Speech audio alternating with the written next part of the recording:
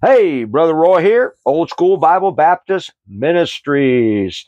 Back in the day, they wrote all these books, and it would be like, home repair for dummies, or French cooking for dummies, or car maintenance for dummies.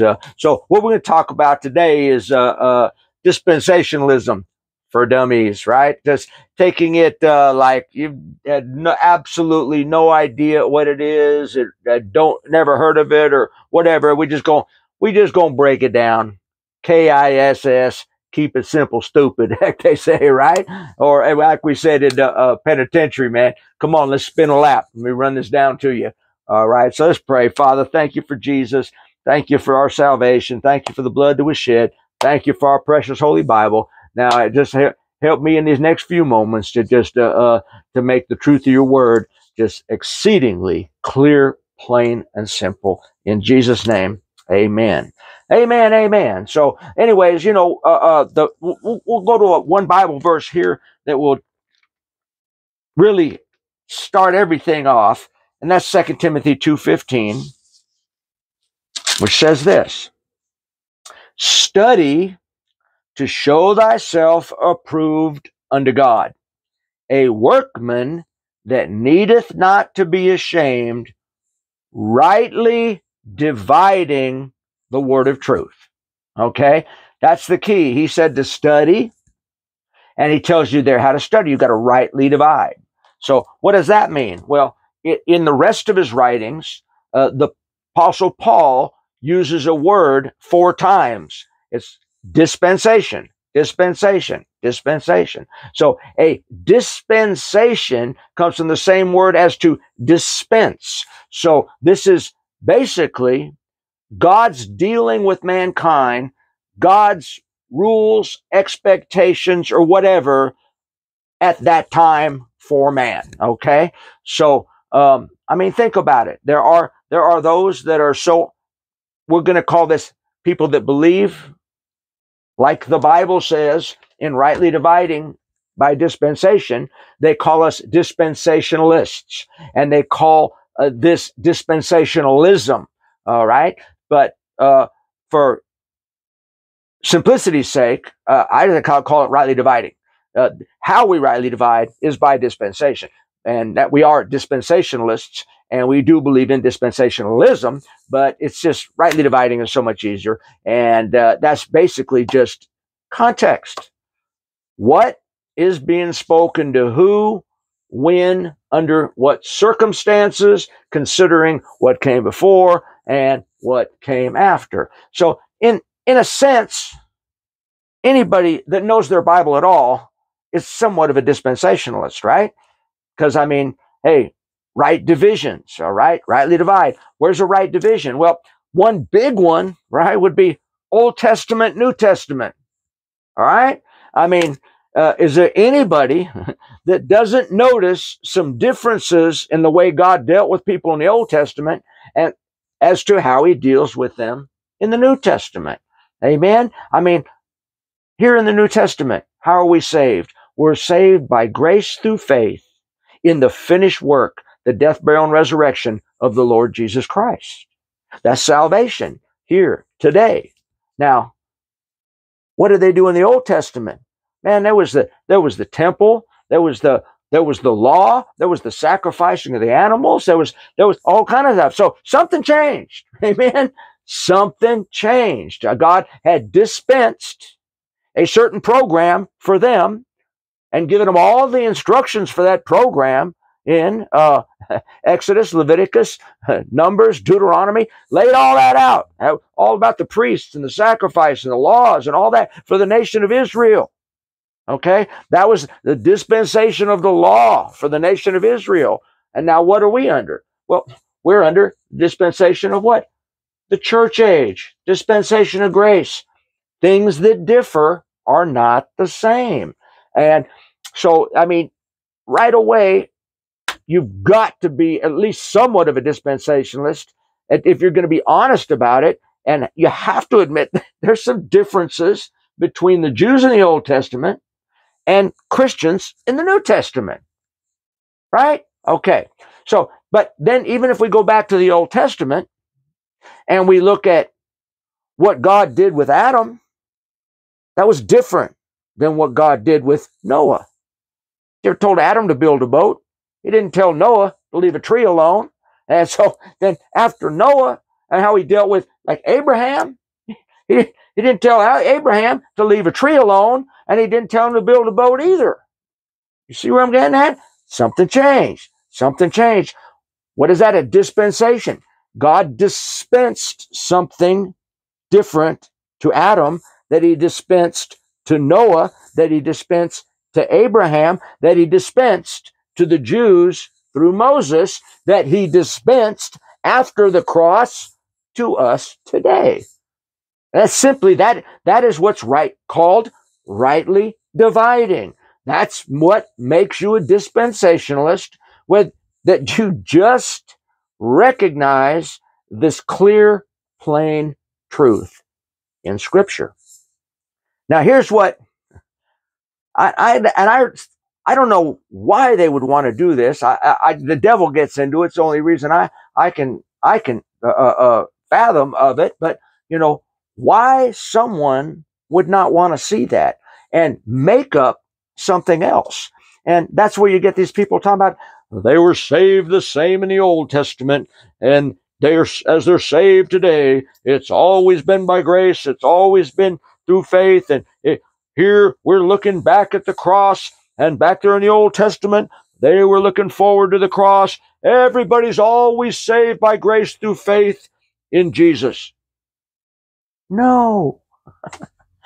They didn't know anything about that. They didn't know anything about that Jesus Christ coming and dying for sins and raising again and taking people's sins away. They knew nothing about the cross. They knew nothing about Jesus. Let me show you. People go to Galatians and they quote this verse, Galatians chapter 3. Let me show you what that verse is really talking about. That's what rightly dividing is. You can't just pull a verse out of context and apply it where it doesn't go. You have to observe what it's talking about, who it's talking about, when it was talking about. Amen. He says right here, Galatians chapter 3, and it says, "And the Scripture, foreseeing that God would justify the heathen through faith, preached before the gospel unto Abraham, saying, In thee shall all nations be blessed." And here's what these people will do. They'll run over there and say, see, God gave Abraham the gospel, death, burial, resurrection of the Lord Jesus Christ, the cross. Yep, Abraham believed the same thing we believe. He was saved the same way we're saved. That is so wrong. Okay, the key verse, what did he say to him? Saying, in thee shall all nations be blessed. Okay, where did God say that to Abraham? Well, that was back in Genesis 18:18. Let's go check it out. What was the gospel? You know, the word gospel just means good news. What was the good news that God gave to Abraham back in Genesis 18:18?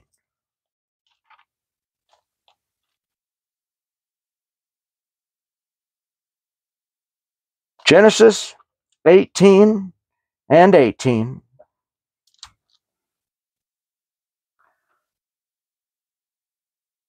Start in verse 17. And the Lord said, Shall I hide from Abraham that thing which I do, seeing that Abraham shall surely become a great and mighty nation, and all the nations of the earth shall be blessed in him. For I know him, that he will command his children and his household after him, and they shall keep the way of the Lord to do justice and judgment, that the Lord may bring upon Abraham that which he hath spoken of him. There was nothing in there about anybody coming and dying for anybody's sin. There was nothing about a cross in there. It was a promise to Abraham regarding his seed being blessed. And Abraham received that promise by faith. And that is a picture of us receiving the death, burial, and resurrection of the Lord Jesus Christ by faith. It's just a picture of faith. It was not the same faith. He didn't believe the same thing that we believe today. That is where they go all wrong and try to mush everything together and don't rightly divide. And what did that verse say? Study to show thyself approved unto God, a workman that needeth not to be ashamed. Well, you start coming to God with that all mushed up everything theology, and you'll be a workman that needeth to be ashamed, because you won't be rightly dividing the word of truth. Now look with me over in Mark chapter 9. And we'll put the nail in this thing. Now, Jesus is already on earth. This is before the cross. He's kicking it with his disciples, right? He's got the 12, Matthew, Mark, Luke, John, all them guys. I mean, sorry, Luke, what? Hey, Peter, James, John, all the rest, right? The 12 disciples. Amen. I'm quoting off the Gospels. Here, never mind. Mark chapter 9. Listen to what he tells them.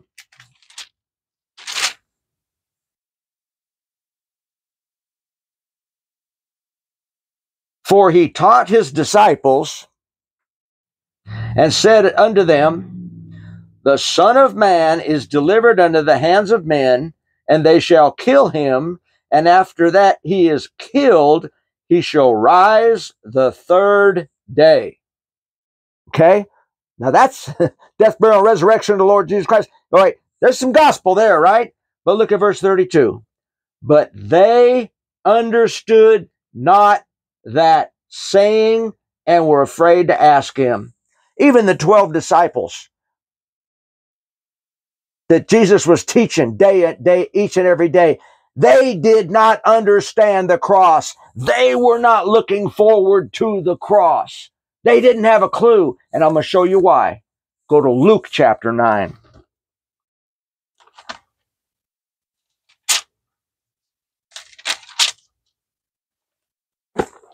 Luke chapter 9. Same scenario, right? Look at verse 22. The Son of Man must suffer many things and be rejected of the elders and the chief priests and scribes, and be slain and be raised the third day. Then jump down here to verse 44. Listen. Let these sayings sink down into your ears, for the Son of Man shall be delivered into the hands of men. Look at verse 45.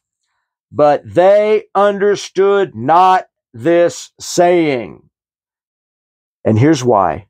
And it was hid from them, that they perceived it not, and they feared to ask him of that saying.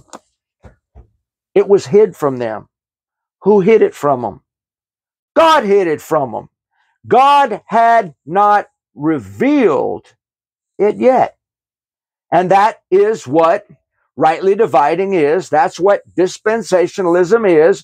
God reveals this to this man at this point, reveals this to this man, reveals this to these people. He's dispensing stuff in dispensations. Boom, boom. He had not revealed the gospel of the grace of God, the death, burial, and resurrection of the Lord Jesus Christ. He had not revealed that even to the 12 apostles when they were on earth with Christ. It said it right there, and God told you he hid it from them, because guess what? Everything was going to change at the cross. After the cross, the death, burial, and resurrection of the Lord Jesus Christ, then God does what? He dispenses something new. That's what you do. You reveal what is hid. It was hid from the apostles before the cross. But after the death, burial, and resurrection of the Lord Jesus Christ, it was revealed to them, and particularly to the Apostle Paul, who God used to reveal all the details of the church age, of the gospel of Christ, of the gospel of grace, of the body of Christ. All that is revealed mostly to the Apostle Paul, but all the other apostles, they all got together on it, and that's where we are today. We are in the dispensation of grace, the church age. And we are definitely looking back at the cross, the death, burial, and resurrection of the Lord Jesus Christ by grace through faith. And that's how we're saved. And we receive a finished salvation, because how could they be saved the same way we are in the Old Testament when he hadn't even died on the cross yet? He hadn't shed his blood to cover sin yet. They were kind of saved on credit, if you will, back there, but they hadn't received the money yet. See, they were like, okay, we're going to come back and take care of y'all. So y'all go just wait over here for a minute. They didn't receive a finished salvation. We receive a finished salvation. They had to wait. So, because it hadn't happened yet. He hadn't shed his blood yet. So what was that? It's different dispensation. So what do we have to do in order to understand this book? We have to rightly divide the word of truth. And when you do that, see, you can come over here and read something. Then you can come over here and read something and go, wow, that seems like a contradiction. It's saying two different things. Well, that's right, because it was two different dispensations. He was back here dealing with some other people with another set of rules, and over here, this is the new updated version. Amen? So that once you do that, and you rightly divide, and you distinguish exactly who is being spoken to, when, under what circumstances, then every single piece of the puzzle falls perfectly in place. All confusion goes away. All apparent contradictions go away. Everything falls right into the dispensation in which God gave it. And you have rightly divided the word of truth. I'm not going to go any longer, because you know us and our attention spans. Amen? I don't know how any more simple and plain I could put it. The only way to understand your Bible is to rightly divide dispensationally. Any other way, you're just going to mush it all together, and you're going to end up in false doctrine. I hope that was helpful to you. God bless you. You know I love you, and we'll see you in the next one.